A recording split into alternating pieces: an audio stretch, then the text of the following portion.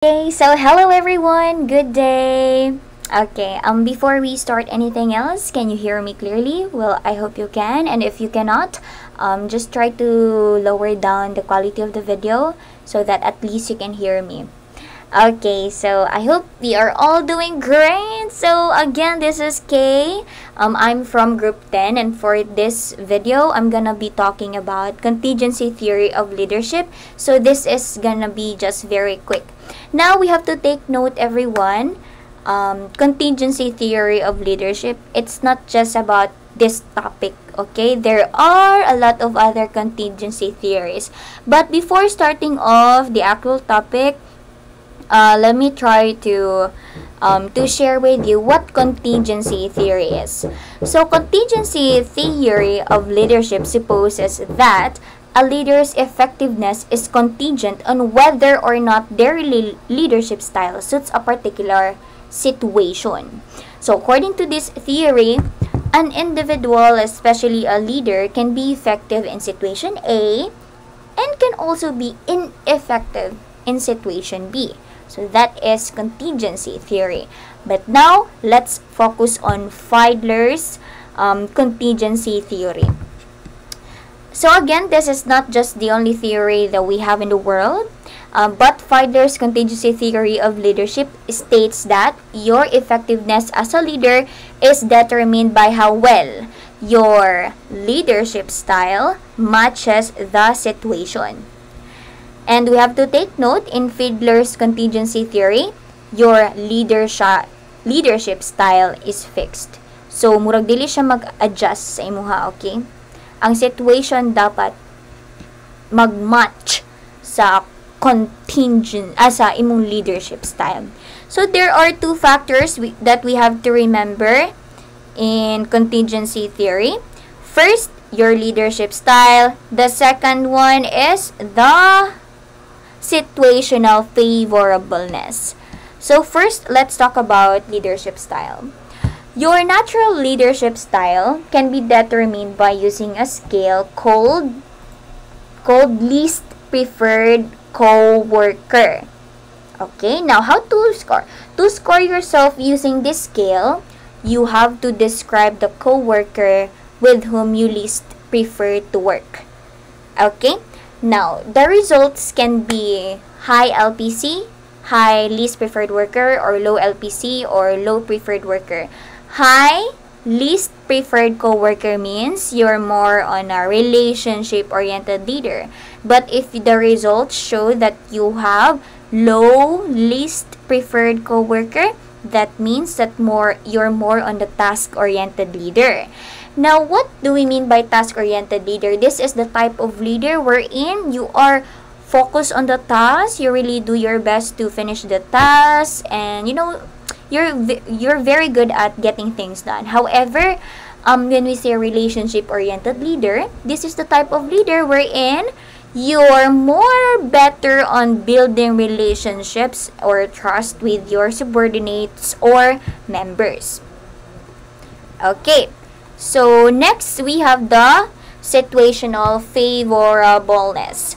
It is determined by how much control over the situation you have. And there are three factors. First, leader-member relationships. It means that how your members trust you, or how you trust your members or subordinates. And when we say task structure, it's more on how vague tasks are, or how concrete or how difficult tasks are. And the last one is your position power, the authority or the power you have.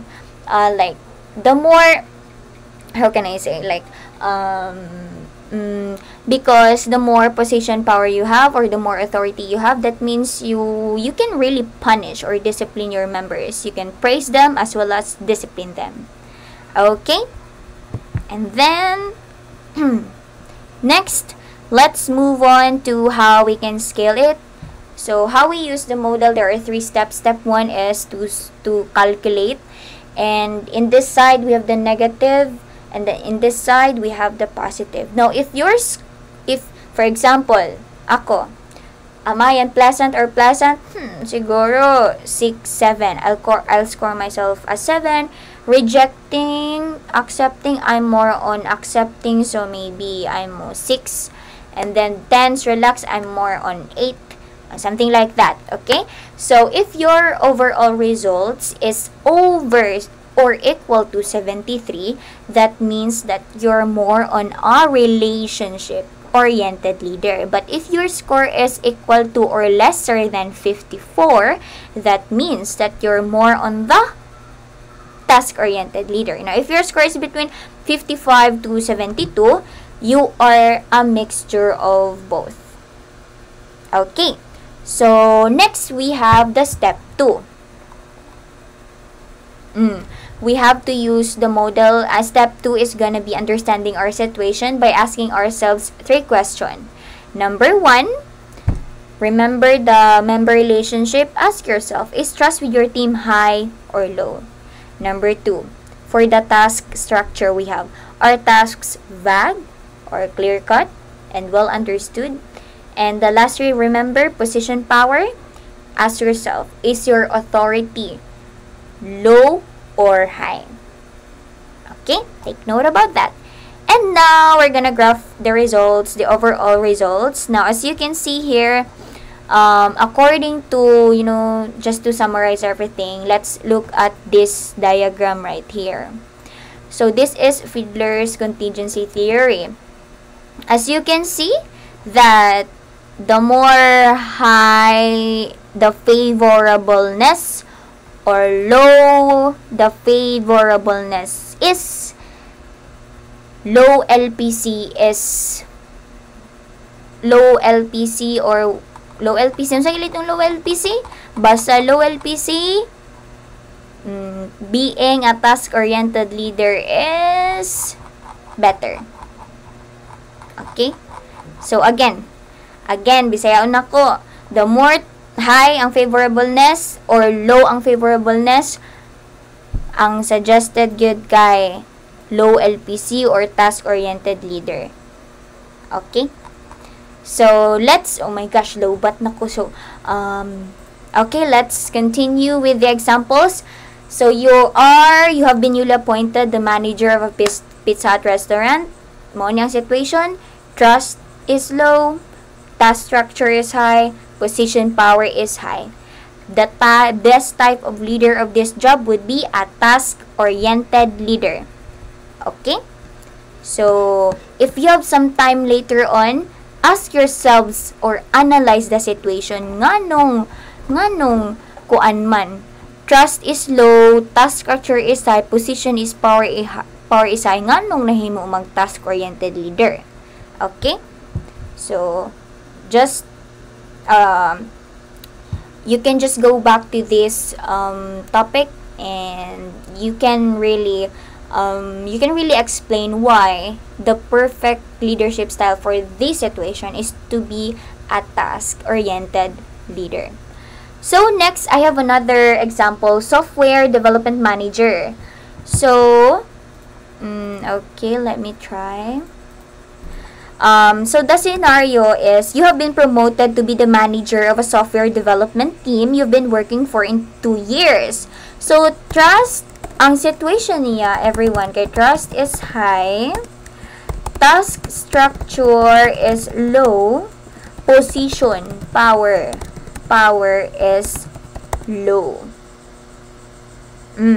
So, ang salig taas, ang task structure medyo mubo, pero ang position power side medyo mubo, but still the best type of leader for this job would be a task oriented leader. Okay, so there are advantages and disadvantages. Advantages: it provides a rule of thumb for identifying which leaders are best for which situations. Unlike many other leadership theories, it takes the situation into account. So, unlike other leadership theories, kay kini nga theory more on situation ang maong mag-adjust. Now, both the LPC and the situational factors are easy to measure. So, Sa'yo na mag-measure, di ba? Nakita na ako. Pwede to ninyo i-screenshot kanina. Now, the disadvantages, it's not flexible at all. So, the LPC scale is subjective. And if you fall in the middle of the LPC scale, then there is no guidance as to which kind of leader you might be. Kaya kung 50-50, maglibog ka kung task-oriented leader ba ka or relationship-oriented leader ba ka. So, your assessment of the situation is also subjective. So, yes, that would be it for today's topic, which is about contingency theory by Fiedler. Now, but if we're gonna just talk about leadership before ending this report, I mean, becoming a perfect leader is impossible, but trying our best to become great, we can do that. So I hope we'll do that now. Okay, so thank you so much, everyone. Stay healthy and wear your mask wherever you go out from your house. Goodbye, everyone!